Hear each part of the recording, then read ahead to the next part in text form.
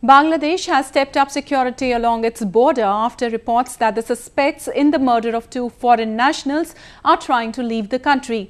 Additional troops have also been deployed in the area to increase surveillance. Investigators have confirmed that the assailants who shot dead Japan's citizen Hoshio Kunio in Rajpur on Saturday fled the scene through road. A special team from Japan is also in Bangladesh to assist in the probe.